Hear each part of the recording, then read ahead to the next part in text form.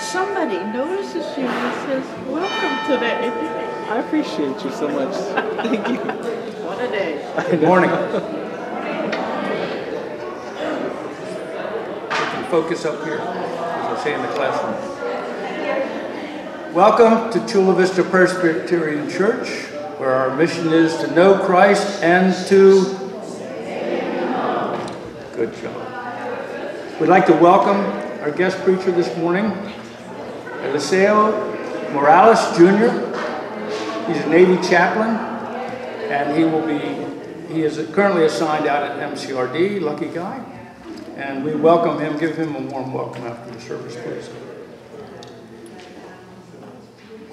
If the attendance, there was a note in the blast to sign the cards at the end of each pew. However, if you signed it, they had the checklist in the back too. If you sign both, you get extra credit. So go with that. Let us prepare our hearts for worship.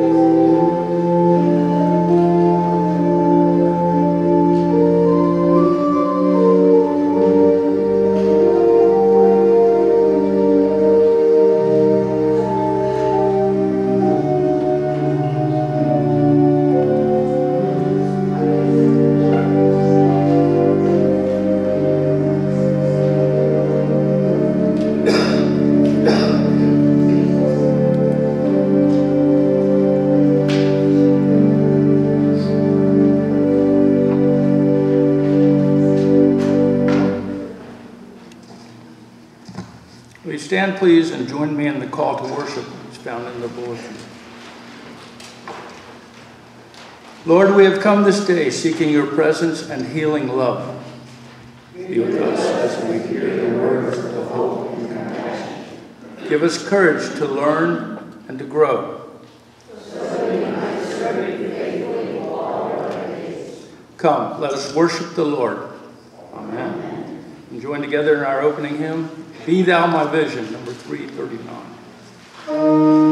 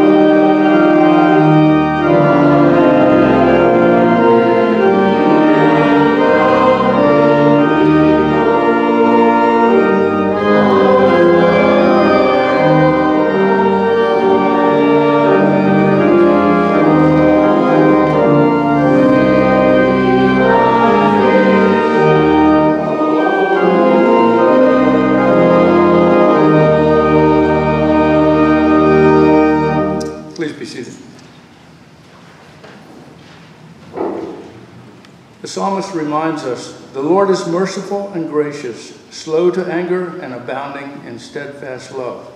He will not always accuse, nor will he keep his anger forever. With this knowledge, we may confess our sins before God and one another with confidence. Join together in our confession. God of love and power, we listen to the stories of miracles and doubt that these things can happen today. We look at the waves of misfortune, distress, misery, distrust, and anger, and wonder how we can still wait. We feel the pressures of power and fear flooding into our lives, threatening to drown us, and wonder where you are. Forgive us for the littleness of our faith. Forgive us our doubts.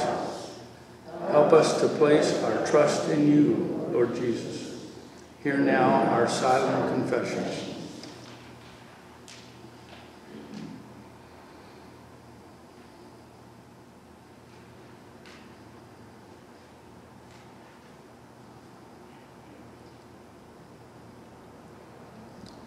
We ask these things in Jesus' name. Amen. Join now for the hymn of reflection.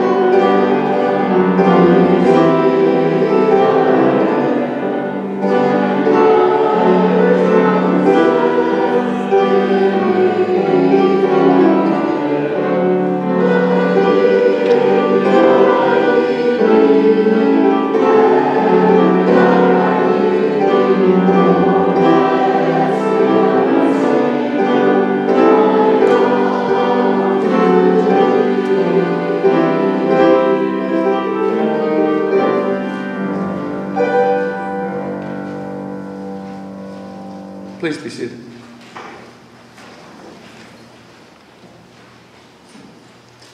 Friends, God does not deal with us according to our sins, nor repay us according to our iniquities. For as heavens are high above the earth, so great is his steadfast love toward those who fear him. As far as the east is from the west, so far he removes our transgressions from us. In Christ we are forgiven. Thanks be to God.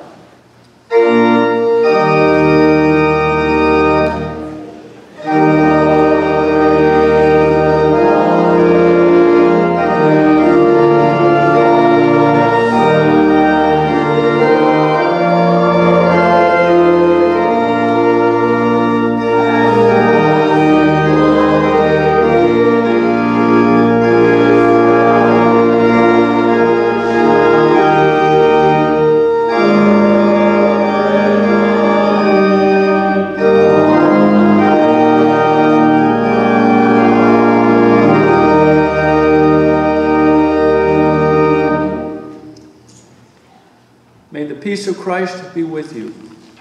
And also with you. Would the ushers please come forward? Let us be reminded that God has commanded us to give, and let us do so.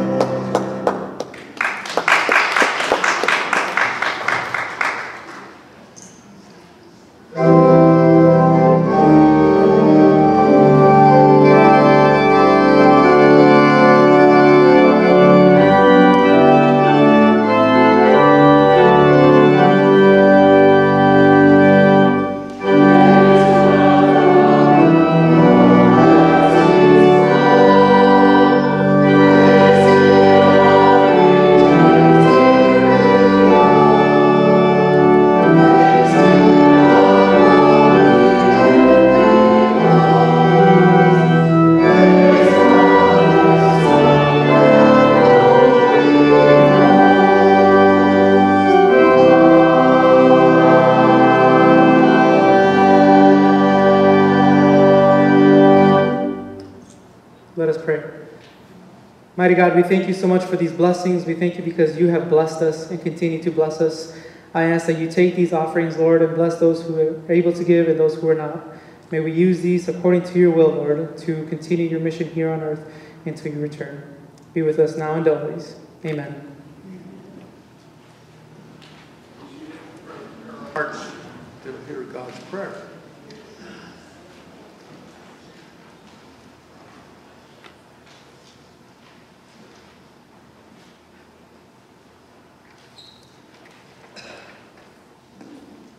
Good morning, everyone. Good morning. Every church is different, so I apologize for that.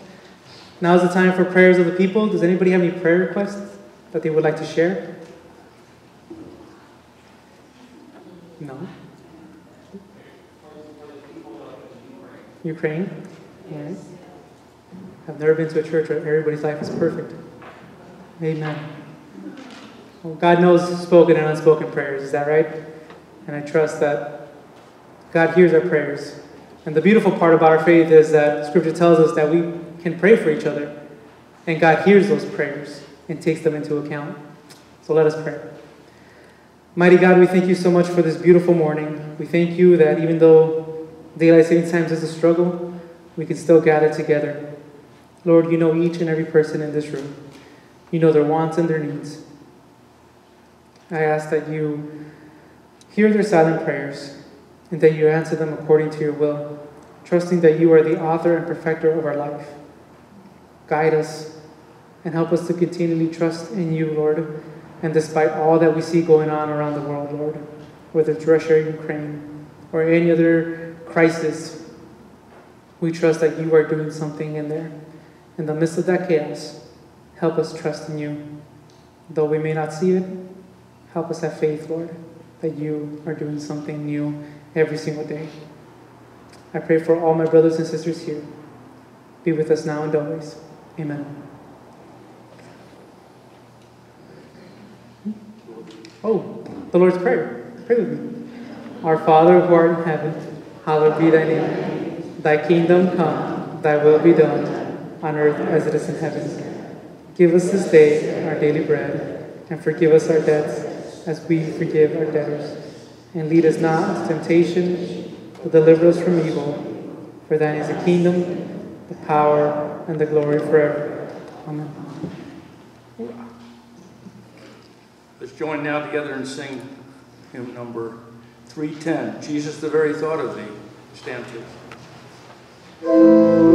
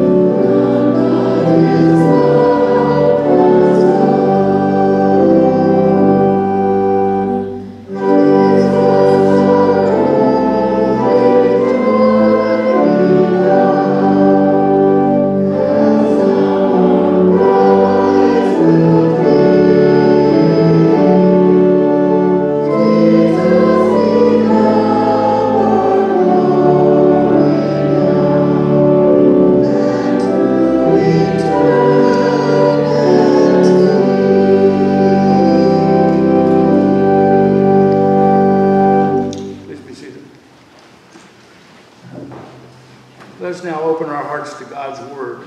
The Old Testament reading this morning comes from Psalm 27. The Lord is my light and my salvation. Whom shall I fear? The Lord is the stronghold of my life. Of whom shall I be afraid? When evildoers assail me to devour my flesh, my adversaries and my foes, they shall stumble and fall.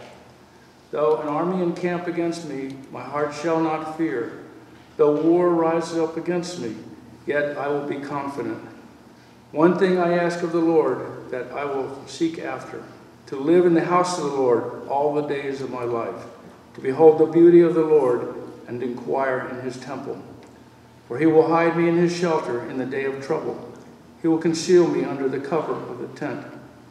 He will set me high on a rock. Now my head is lifted up above the enemies all around me, and I will offer in his tent sacrifices with joy, shouts of joy. I will sing and make melody to the Lord. Hear, O Lord, when I cry aloud. Be gracious to me and answer me. Come, my heart says, seek his face. Your face, Lord, I seek. Do not hide your face from me. Do not turn your servant away in anger. You who have been my help, do not cast me off, and do not forsake me, O God of my salvation. If my father and mother forsake me, the Lord will take me up. Teach me your way, O Lord, and lead me on a path, a level path, because of my enemies. Do not give me up to the will of my adversaries, or false witnesses have risen against me, and they are breathing out violence. I believe that I shall see the goodness of the Lord in the land of the living. Wait for the Lord. Be strong and let your heart take courage. Wait for the Lord. This is the word of God.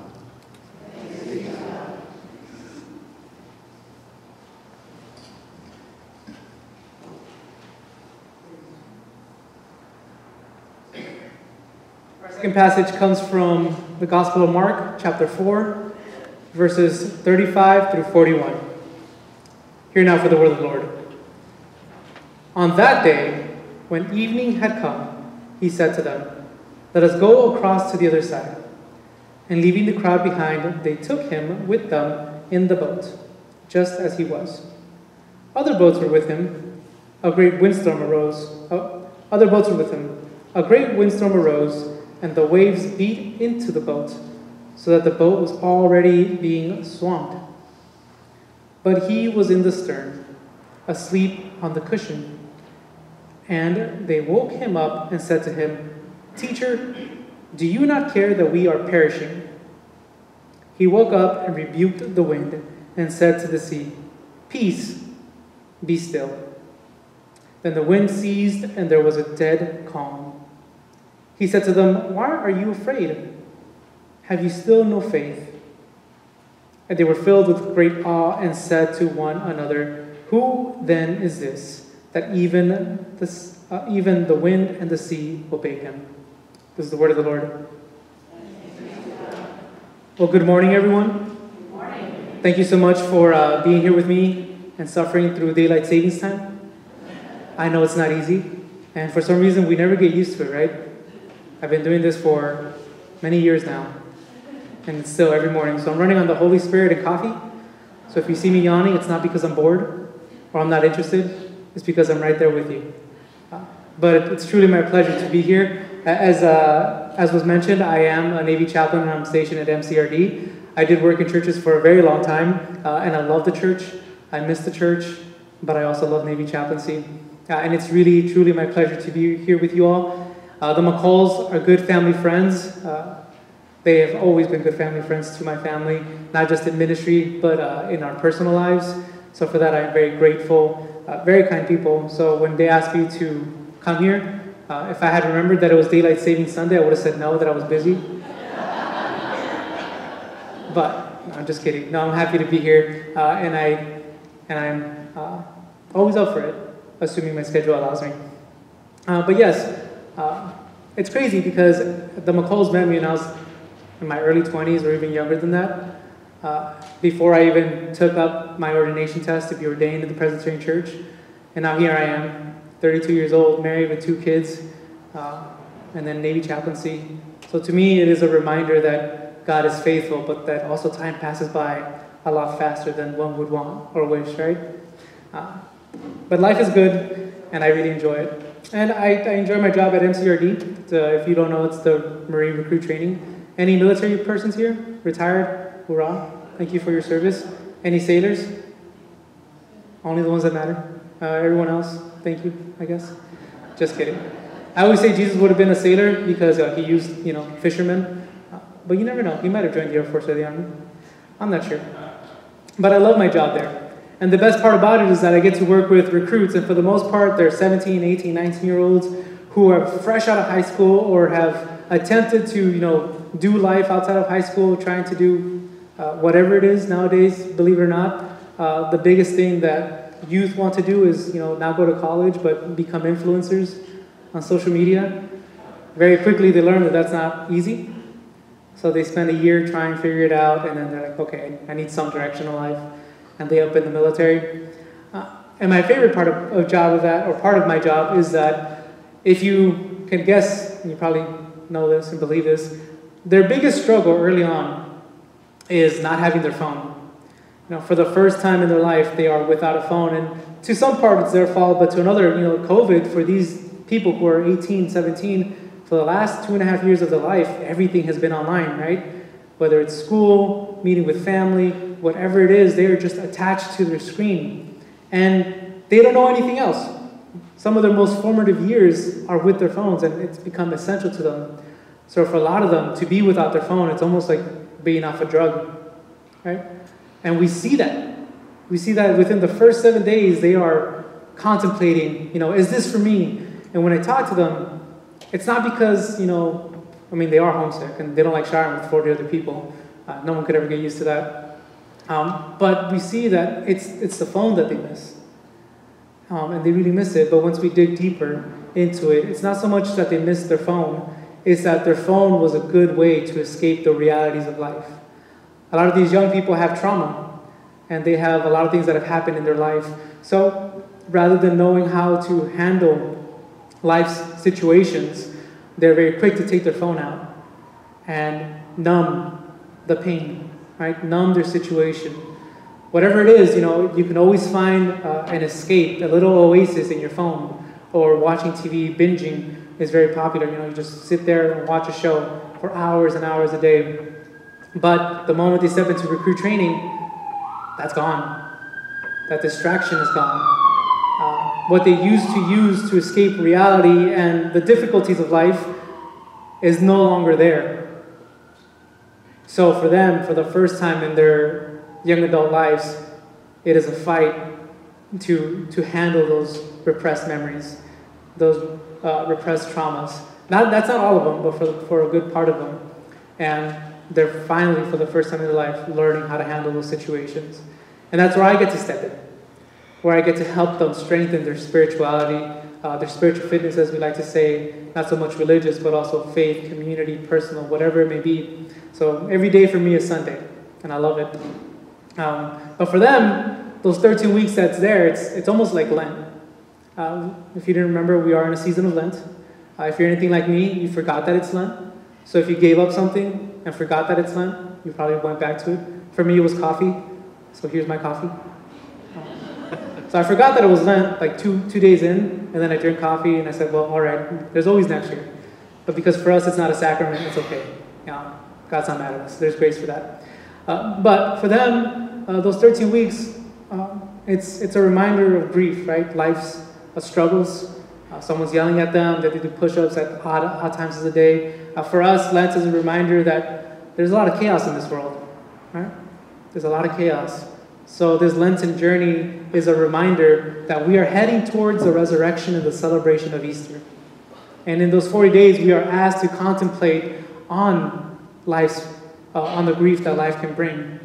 And if for some reason you're struggling to find a reason for the resurrection, for the celebration of Easter, I highly encourage you to do something as simple as turn on the news.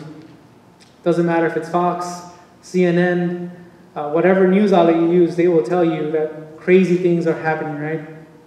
And on top of all that, we're in this new era of misinformation, we don't know who to trust. One news source tells you one thing, another one tells you another, and then what you read for your personal fulfillment says another thing. So we're just at a loss of who to believe, what do we believe, where do we go, and there's chaos. And as you mentioned, there's the Russia-Ukraine, but that's just one of the many wars that's going on. It's just highlighted the most. And then we get into our personal lives where there's also chaos going on, right? There's also political tension, not just in the States, but around the world. And then the cost of living is skyrocketing. San Diego, a lot, but all over the country. It's making it impossible, not just, to fill up your gas tank, but for an entire generation of people like myself to even attempt to buy a house. So this progress of financial stability is even lengthened a lot harder. There's a lot of chaos in this world, is there not?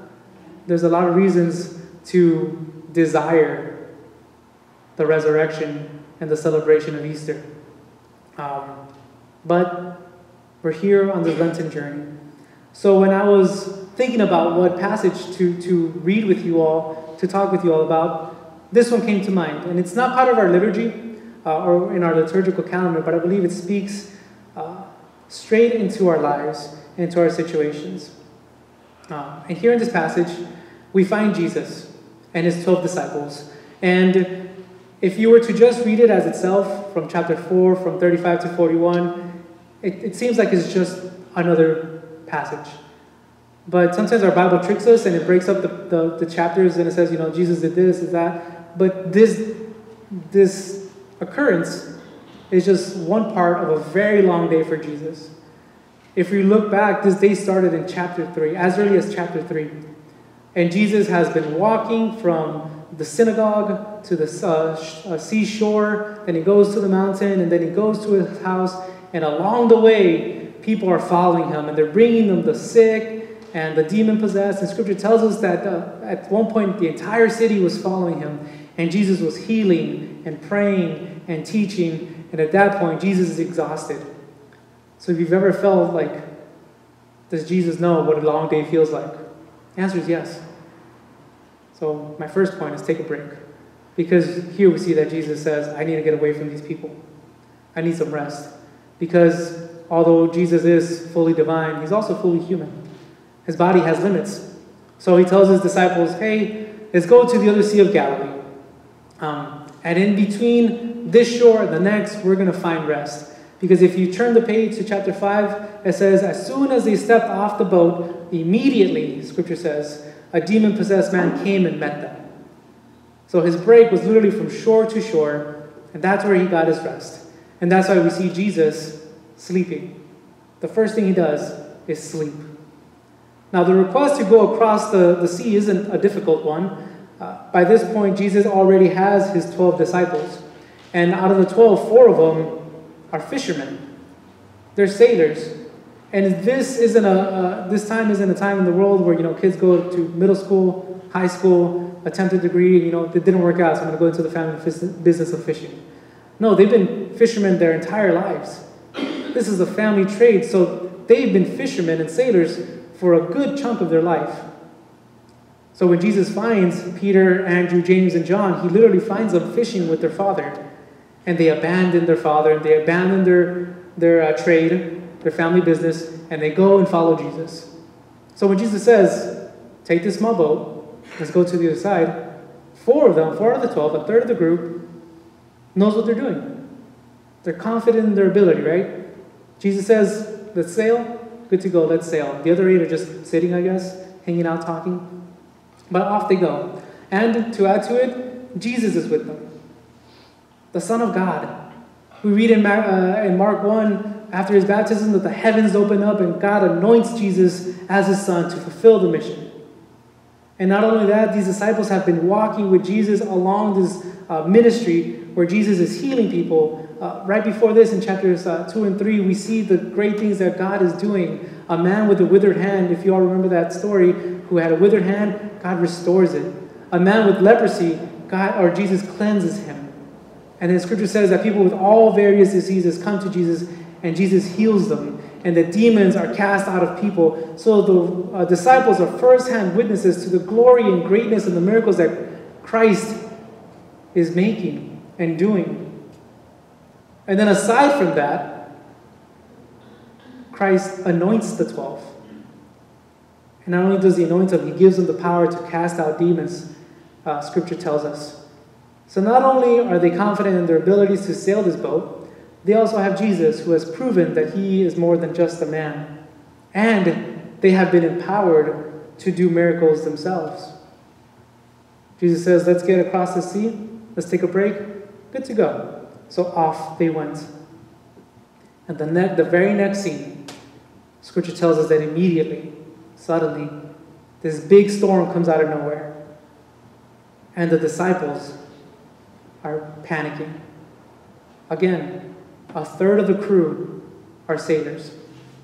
They know what they're doing, but to the best of their ability, they cannot keep this boat from sinking. A third is trying to maneuver or handle the boat, and then the other 8 are hopefully trying to get the water out of the boat with buckets or whatever it is. But no matter their efforts, no matter their abilities, no matter their skills, they are unable to keep this boat afloat. And we aren't told how long the disciples wait until they wake up Jesus, but they know that they wake him up. And they're angry. They're frustrated. They're desperate. And we know this because the way in which they ask says a lot about their mental, emotional, and spiritual situation. They say, "Teacher, do you not care that we are perishing? Teacher, do you not care that we are perishing?" The audacity to ask such a question is both incomprehensible, yet very relatable. Because after all they have witnessed, after all they have seen Christ do, they have walked with Jesus, they have been empowered by Jesus, they strip Jesus of his divinity. They strip Jesus of his glory. They strip Jesus of his sonship from God. And instead of respectfully saying, "Lord," they say, "Teacher." They have reduced Jesus to a teacher. Because despite all that they have seen, despite all that they have done, this storm, this situation is too much for their abilities and too much for their faith to handle. And at that moment, they are in doubt. And everything that they believed about Jesus is now reduced to him being just a teacher. "Teacher, do you not care that we are actively dying? Do you not care that this ship is sinking?" And if we bring it to today, we can say, "Teacher," although we want to say, "God, or Lord, do you not care what's going on in the Middle East? Do you not care or do you not see what's going on in Russia and Ukraine? Do you not care or do you not see that there are children dying of hunger all around the world? Do you not see what's going on in the creation that you have made?" And if we bring it to our personal lives, we say, "God, do you not care what I'm going through? Do you not care that I'm struggling with depression, anxiety, loneliness, helplessness? Do you not care that I'm drowning in debt and the bills continue to come because the companies don't care? Because the bank doesn't care? Do you not care that my children are straying further and further away from you? Do you not care that my grandchildren are struggling? Do you not care about the financial situation of this world or the politics of this country? Do you not care, Lord? Do you not care that your church is perishing? As it dwindles down, I was told that this church at some point had 400 members. God, do you not care? Do you not see? So this question that's incomprehensible to ask is all of a sudden very relatable, is it not? Teacher, do you not care about our situation? And some of us have been fighting storms for a very long time, or know someone that has been, and we're depending on our abilities like the disciples were. They were doing their best, they were trying their hardest, they were executing all that they have learned from their fathers to how to sail a boat, to how to handle life stressors. But despite their best ability, despite our best ability, the ship is sinking. It's going down. sort of anger and frustration. We cry out to God and we say, do you not care what's going on in this world? Do you not care what's going on in my life? Do you not care what's going on in this church? And out of frustration, we cry out. And here's the beauty of our faith. Here's the good news of this story is that when Christ hears their cries, Christ wakes up. And instead of rebuking them, instead of saying, where is your faith? Why are you of doubt? Have you not seen what I have done? And all of a sudden you're doubting me. He says, peace, be still.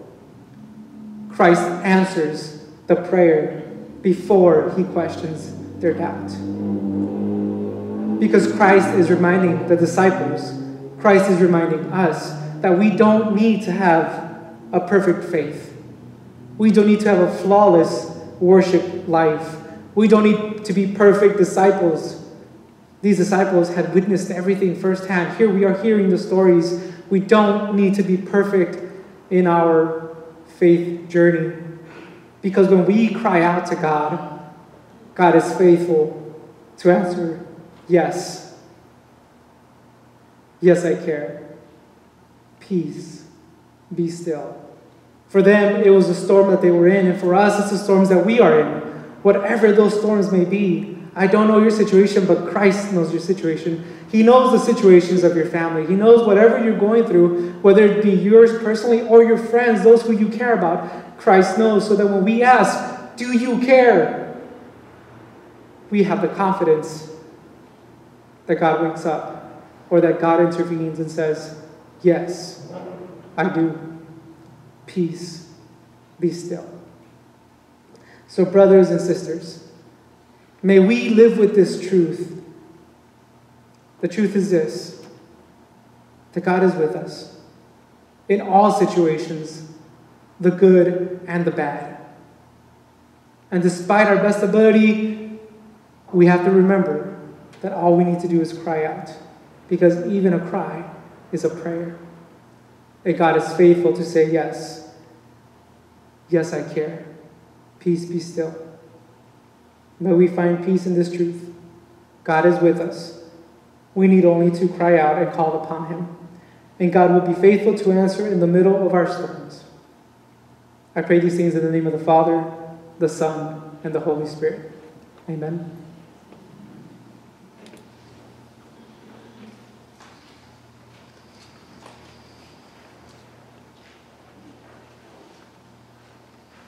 Let us stand and sing together hymn number 477.